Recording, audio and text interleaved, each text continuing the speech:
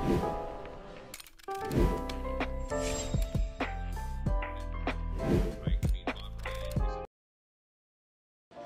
Ryan Goodman and Tanguay podcast is brought to you by FanDuel, the exclusive wagering partner of the CLNS Media Network. All right, folks, it's that time again. Gary Tanguay, Bob Ryan, Jeff Goodman, Ryan Goodman, Tanguay along for the ride podcast, and we are brought to you by FanDuel, the exclusive wagering partner of the CLNS Media Network, because right now new customers get a no-sweat first bet up to $1,000. That's up to $1,000 back in bonus bets. Your first bet doesn't win. Just go to FanDuel.com/Boston to join today. Okay, guys, here we go. Let's start with the rumor mill. And by the way, we will get to Bob Ryan's T-shirt later in the show. It's just he is so hip right now. He is like retro cool. Retro. He's had that. Wait. He's had that T-shirt for how many years? I'm not sure it's retro. I think he bought it and still has it. Yeah. 31. Anytime I see Bob Ryan in an uncollared shirt, it's like a holiday. Here we go. So I think something's afoot with Jaylen Brown. Bob, I'll start with you. Something smells rotten in Denmark to me. I'm reading the tea leaves, and this is what I read. I don't think Brad wants to pay him. I think Jaylen doesn't want to be here, and the only way he'll be here is if he gets paid. I think that Brad Stevens has shown that he can be cold and heartless and all about business when he traded Marcus Smart. Something smells with this Brown thing. Your thoughts? I'm not as, deeply suspicious as you appear to be at all. But I must say the one loose end in my mind is that he's never expressed complete fidelity to the city or the cause. He's had opportunities, I think, and he left people wondering what's he really think about being here, and we know that. B, there's this lingering issue of how good he thinks he is and whether he should be regarded as the equal of Tatum, and does he want to go somewhere, to quote, have his own show, unquote, a la Kyrie, years ago. This is all just all speculation because he's never, he only leaves you wondering. He doesn't say anything about it.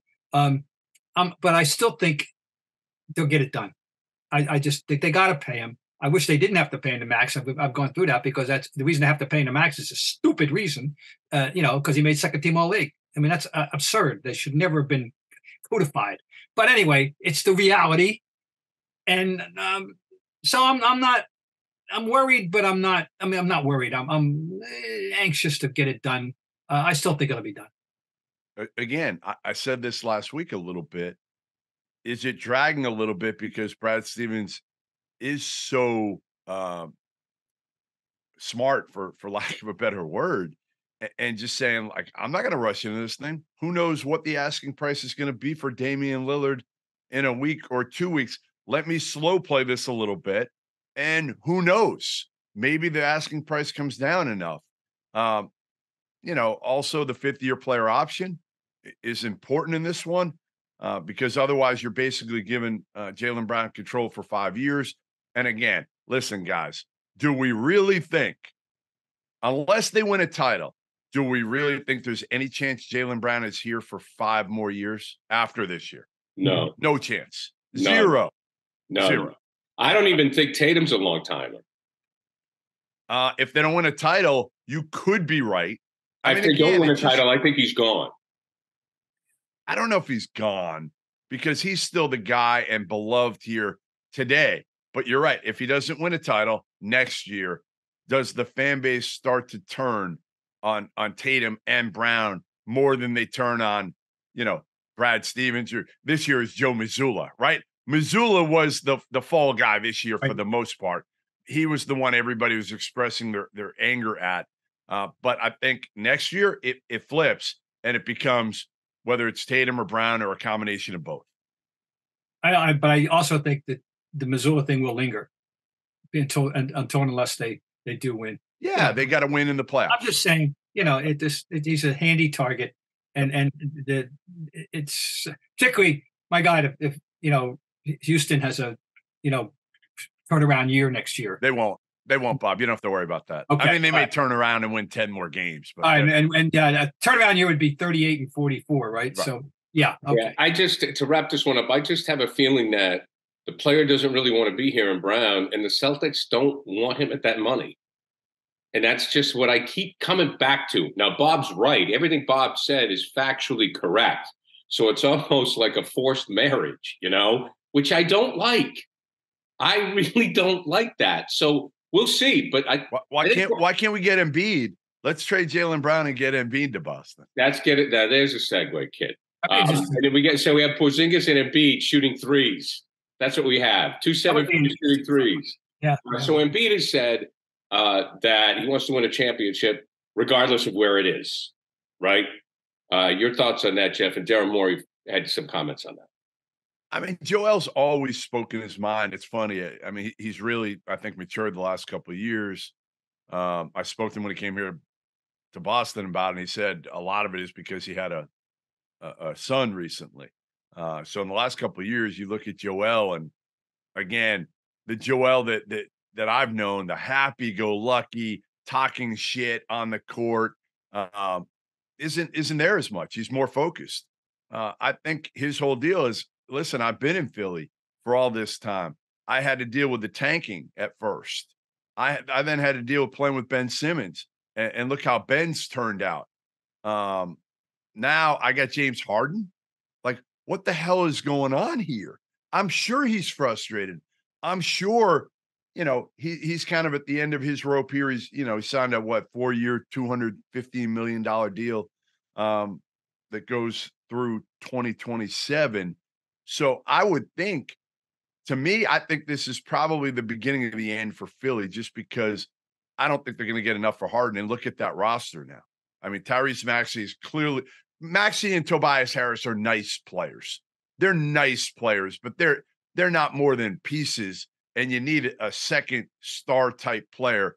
Philly is not going to have that because they're not going to – James Harden doesn't command that. Most teams don't even want James Harden in their roster. Never mind give anything of value up for James Harden right now. He's 28. He'll be 29 in March. That's the stage for sure where guys start to say, okay, I want to win for sure. If they haven't done it, this is a textbook scenario that we are in a modern NBA that we're looking at here with him. Okay. He's been a bridesmaid. He's never even been a maid of honor. He's only been a bridesmaid. They get knocked out in the conference semis 4 years, I believe it is. Okay. So he's tired of that. And you identified he had to play with, first of all, he had a delayed start in his career, 2 years. And then he has to live with the Simmons scenario. And you're right about that, and Harden not. So it doesn't surprise me. I think no one should be surprised at this at all. So I'm just nodding. Yeah, no kidding. No kidding. Tell me when there's new news, Right. I wouldn't miss any star, 28, 29 years old, whether it's Joel Embiid or anyone else you can name that would make that statement. I would be going, yeah. What else you want him to say? Well, here's my trade proposal for both of you. Here's my trade proposal. I don't even know if the numbers work, but let me throw it out there for you.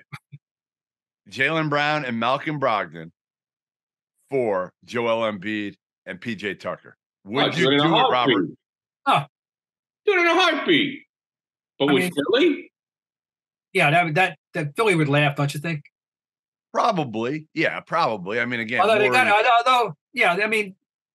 you get a young player. If Jaylen Brown, think about it. If you're Jaylen Brown, you're the guy then. You get what you wanted. So you sign the extension. You're in Philly. You get to show Boston, hey, I'm better than you thought I was. I am a number one guy, which I don't think he is. And Boston, you get an injury-prone-ish big man who, yes, he can shoot threes, Gary. He can also dominate in the post. Well, yeah, I mean, you want him in the post. I mean, I was kind of joking with about, when you have he and Porzingis, you definitely want him in the post. Look, I think we all agree we would do that tomorrow. You just mentioned the injury thing. That's the selling point. If you're the Celtics, you go, look, well, Embiid, what's he going to play? Half a season? So, But if I'm Philly, man, I don't know if I'm doing that deal. You're probably not. You're probably not until the point when you realize. And you know what? If you're Boston, I'd throw in 2 first-round picks. Those 2 first-round picks, I would take them. Take all the second-round picks we just acquired. Take them all, because if you throw Tatum and Embiid out there. Okay. I mean, again, a lot of pressure on Derek White, but there's going to be a lot of pressure on Derek White next year. Oh, yeah. I mean, to me, that doesn't matter. Well, first of all, the great thing about trade talk now is as soon as we say take the numbers out of it, we're good. But I will say this, Bob, to Jeff's point. I think that if we're thinking about it, Brad Stevens is thinking about it. And I think Brad Stevens is thinking about everything, because last year was a debacle. So I think as far as Stevens is concerned, based on what we've seen him do so far, guys, we know he's not shy to pull the trigger. He's not shy to make moves. Brad Stevens is he is turning over every stone in the NBA. Take your first swing at betting MLB on FanDuel and get 10 times, that's 10 times your first bet amount of bonus bets and up to $200. Just bet $20 and you'll land $200 in bonus bets, win or lose.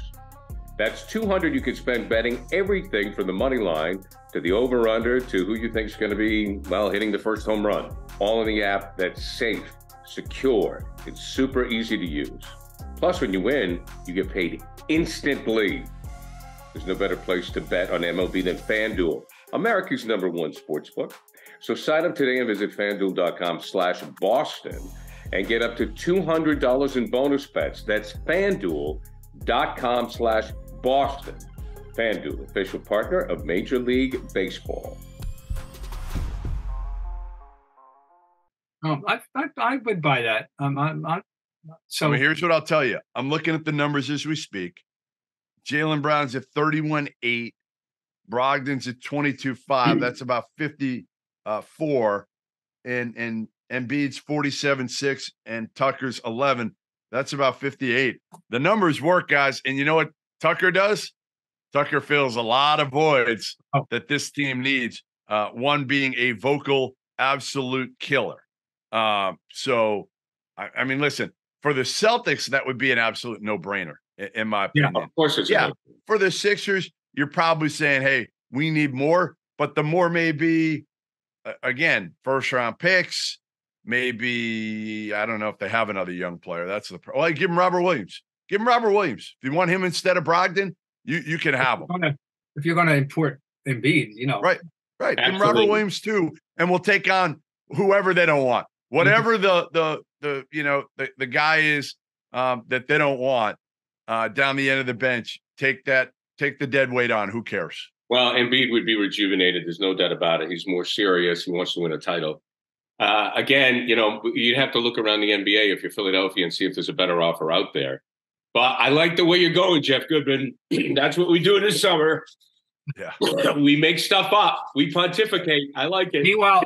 Meanwhile, back to Philly for a second and the Harden situation, which Daryl Morey addressed yesterday, and that is, I want a star player back. Gee, really?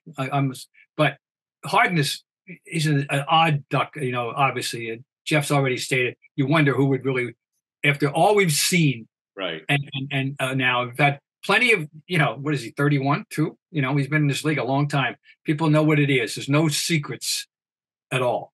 People know what you're going to get. And I would think that the more teams don't want to bother with him than would want to bother. Agreed, Bob. Harden turns 34 in a couple. Oh my God! Yeah, forget it. Yeah. So, God, of course, Daryl, of course you would, but no, Morey's delusional. He's delusional. Again, remember when the whole Ben Simmons thing happened? He held out, and got Harden, and that was considered a win. Well, now looking back on it, a little bit of a win. I want to back up very, very quickly to something you said, Jeff, and I want to identify myself as a paid-up member of the Tyrese Maxey fan club. I think he's a little bit better than you implied there. He is certainly not the same level as Harris. He's a better player, and he's got a better future than Harris is older, of course, but I mean, he's going to be a player. Yeah, I mean, can he be a bona fide number 2 for a team that can go deep in the playoffs? That's my big question with Tyrese Maxey. Is I think Tobias is fine as like your number 3, but I don't think Maxey's. I'm not sure he's ever going to get there where he's a number 2 guy. But I didn't think Jaylen Brown would ever get there, and he did. I didn't think Jalen Brunson, and as much as I loved him, he's exceeded my expectation. and it's possible maybe, although his edge is, up here. Yes. So his intangibles. You can't implant that into anybody else. What he brings.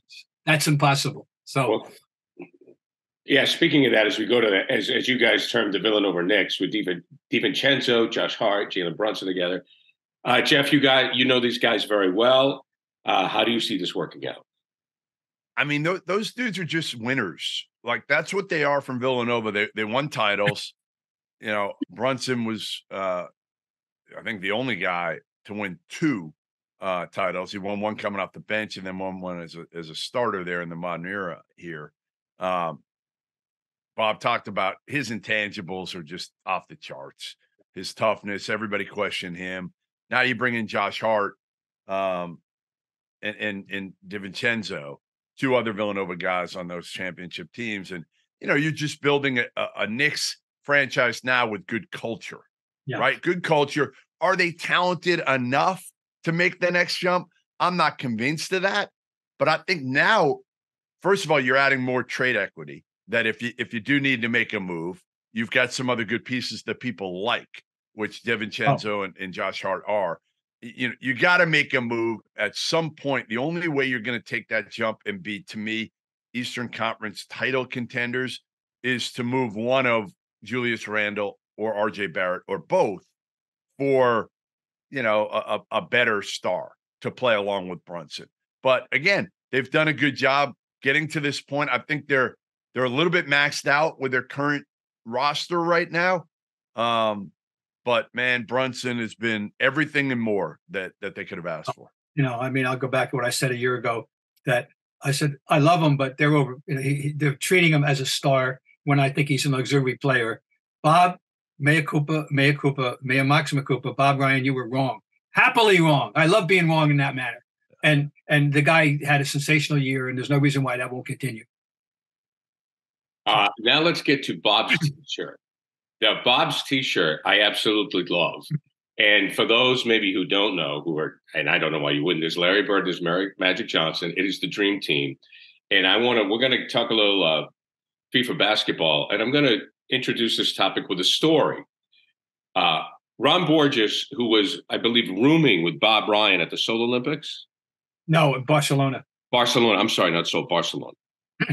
So Borges tells me they were both working for the Globe at the time. He says, I asked one question to Bob Ryan, and he answered it over the next 48 hours.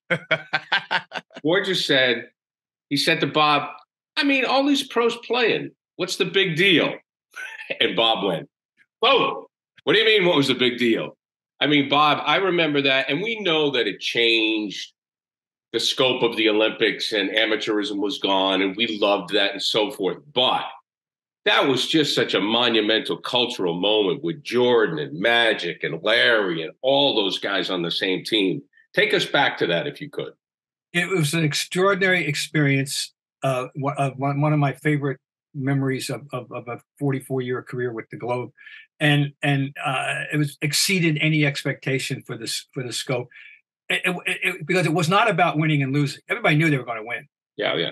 This was about exposing, and the whole purpose of it. Americans will still, some people just refuse to acknowledge what I'm about to say because they just don't understand.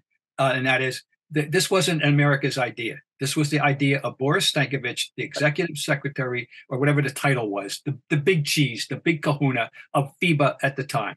He was a Serb who would, and he had been a basketball player. Anyway, he was the cheese of all the rest of the world's basketball FIBA. He wanted to raise the bar to show the rest of the world where they have to be by bringing in the Americans' best players and showing that what this is what you're going to strive for. And we didn't even vote for it, by the way. But we reluctantly went into this. Stern went along with it, and we constructed this dream team in 1992 to go to the Olympics, the first professionals, but it wasn't our idea. Okay, so the tip off was immediate. We get to Portland for the tournament. We had to qualify, by the way, for the Olympics. We had to qualify.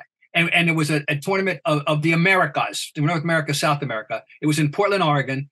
And our first game was against Cuba. And before the game started, Cubans asked to have a joint team photo taken as a keepsake. Then we went out and obviously buried the Cubans. And a great line from the Cuban coach about the scope of the American splendor of this team. It was, one finger cannot cover the whole sun, he said. and so, so that's began the ritual. Before every game, the team had the photo taken. And my favorite isolated moment of the entire Olympic experience was we're playing Argentina. And they had a guard named Marco Milanesio, who was 6'5", a good player. I'd say, Jeff, the kind of guy he could be player of the year in the MAC, Okay. And he'd get drafted, but he wouldn't make the team, but he'd make somebody work hard. You know what I mean? That kind of guy. Anyway, good player, 6'5". He finds himself on a switch where he is being guarded by Magic. And he's posting up Magic on the switch, the Magic switched off. And he's facing the Argentine bench, and he's yelling to them, "Fotografia, fotografia." Something to show the grandchildren. Totally. I want to see that photograph. Okay, that great, so right. Anyway, now we get to Monte Carlo, and that was another experience, and for a week. And point being, everywhere they went, and in Barcelona they were rock stars. They were complete rock stars. It was a and everybody else lived in the village. They lived in a 4-star hotel, and nobody cared. I mean, nobody thought they heard nobody mind. Anyway, and then the games go, and we're showing them how to play basketball. And we trailed once for one possession in the entire Olympics. And that was against Croatia in the championship game where we fell behind something like in 1918, something like that. One possession lasted less than 20 seconds because Barkley came down and drilled a 3 to put us ahead. And we never looked back. And here's the great one, guys. Chuck Daly, in the course of the entire tournament, never called a timeout. And so, there was no need. So anyway, never needed to call a timeout. So that's that. I mean, but the experience. Now, here's how I'm summing it up. You think we would have had 100+ international players, which we have every year now in the NBA, absent the Dream Team? The answer is no. We spread the basketball gospel. That's what Boris Stankovic wanted. We spread the gospel, and it was. And so for people who think we just were sulking and sore losers because we got beat by the Russians, or the Soviets, in Seoul in '88, no, had nothing to do with that. This had everything to do with Boris Stankovic wanting to raise the bar, and we went along with the program. And it worked. It's worked. Look at the NBA today. Well, we're better for it, though.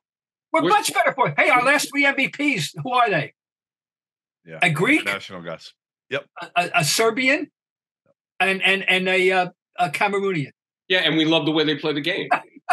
I mean, we love to watch Denver. No, and that's the tip of the iceberg. I mean, we have a little Slovenian in Dallas. He's not too bad. And but we've got all anyway. You get a Frenchman as your number 1 draft pick. Okay, so now you want to know about the shirt. Go ahead. It's the last day in Portland at the Tournament of the Americas. We Sunday, and I am writing at the scores table where we were, and after the game. And I hear an announcement over the PA that they were having a closeout sale on merchandise. Anybody interested? Now's the time. I went up to the stand and found this T-shirt, a Larry Magic T-shirt. And on the front, you can see their images. On the back, done as the respective 10 commandments are their achievements at the time in 1992. So I've had this shirt for 31 years, and it's one of my great possessions. I love that. I break it out on important occasions such as this one. And now you have some thoughts. You have the schedule for international basketball. Yeah, now we got to. Bob, are you going to get a FIBA World Cup 2023 shirt too with Paolo Banchero's? Paolo Banchero or Bobby Portis, That's right. No, I mean, we will discuss this in depth more when we get closer because it doesn't come until the 25th of August. But just so people know, the FIBA World Cup, which of course FIBA wants to make into a more important championship than the Olympics, and the rest of the world has always honored it a little more than we did. We're going to have a team coached by Steve Kerr, and it's on the 25th of August in the Philippines, Japan, and Indonesia. How about that, ladies and gentlemen? And we are in Group C with Jordan, Greece, and New Zealand. I'll just run down the roster quickly, and you can contemplate over it. Our roster: Paolo Banchero, Mike Bridges, Jalen Brunson, Anthony Edwards, Tyrese Halliburton, Josh Hart, Brandon Ingram, Jaren Jackson Jr., Cam Johnson, Walker Kessler, Bobby Portis, and Austin Reeves. That's our roster. What, LeBron's not making the trip? It's a B. What would you say, Jeff? A B plus roster or B? Yeah, I mean, I'm trying to think who, you've got some. Paolo's going to be a star. You know that. Brunson's on the verge of it. Anthony Edwards could be a star. Halliburton's one of the best 25 players, I think, in the game right now. Jaren Jackson's terrific. So I think you've got a handful of future stars and then some good young pieces. Obviously, the names that are missing a little bit that you thought might be on a team like this, a Zion Williamson, if he was healthy. John Morant obviously is not going to be on this roster right now, but Tatum's at the next level now, right? He's already established himself. But these are guys that are on their come up. Yeah. I was looking at big men. We got Jaren Jackson Jr., who I forgot, frankly. He was Defensive Player of the Year. Oh, he's awesome. Yeah. Awesome. I didn't know his nickname, the Block Panther. I didn't know that. I love that. I didn't either. That's what they claim it is on Wikipedia, by the way. Yeah. Walker Kessler should be honored, huh? Yeah. He can block shots, though, can he? Hey, listen, he's been way better because he's not super athletic, but elite shot blocker. Have you looked at Canada's roster? I'm looking at Canada. I'm just going to give you one more name that a year ago you would have absolutely said, okay, Bob, you've taken leave of your senses. This guy has zero chance of being on any team. Austin Reeves. Yeah. I mean, talk about a upward mobility. Undrafted to he could shoot the hell out of the ball. Here's Team Canada, American. Right. Yep. Jamal Murray, Shai Gilgeous-Alexander, RJ Barrett, Dylan Brooks, Lou Dort, Nickeil Alexander-Walker, Kelly Olynyk, Dwight Powell, Celtic O'Shea Brissett, and Corey Joseph. Missing, Andrew Wiggins. I don't know what the deal is there. Wiggins is just a different dude. He's always been a different dude. He's kind of done his own thing. But listen, Murray and Shea. They got perimeter power there. Yeah, Murray and Shea are great. But I'll tell you what, I love the Brunson, Halliburton point guard, young 2 point guards for the U.S. That are elite. And they got guys on the team that can shoot the hell out of the ball. That's the thing. Like Mikal Bridges, Cam Johnson shoots the hell out of it. So I like the way they're constructing these teams. They may not be the most talented, but it's the right way to construct them for the most part. Yeah. And I love who the coach is. We're in good hands with Steve Kerr. So anyway, that's it. The other country, we won't go through it. Germany, just quickly, Maxey Kleber, Dennis Schroeder, Daniel Tice, and the Wagner brothers, Fritz and Moritz. Those are the 5 NBA players on Team Germany.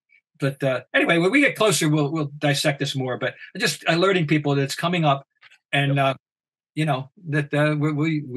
our national honor will be at stake.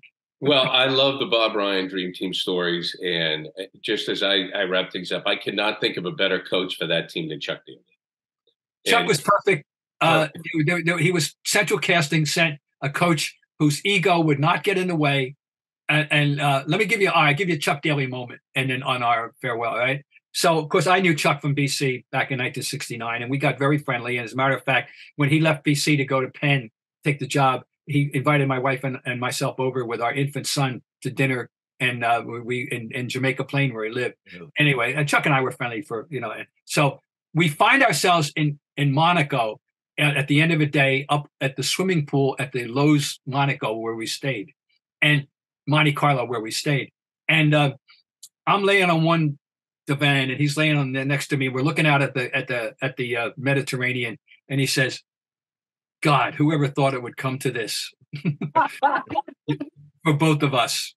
Yeah, so there you go. God rest your soul, Chuck Daly. You were a tremendously fun guy to know. I love the guy. I mean, I think he was great for the league. Bob Ryan, always a pleasure. Jeff Goodman. Until next time, this episode of Ryan Goodman, Tanguay Along for the Ride pod and Zoom is brought to you by FanDuel, the exclusive wagering partner of the CLNS Media Network. Gentlemen, until next week. The CLNS Media Network is powered by FanDuel. Sign up at FanDuel.com/Boston and get in on the action with $200 in bonus bets guaranteed.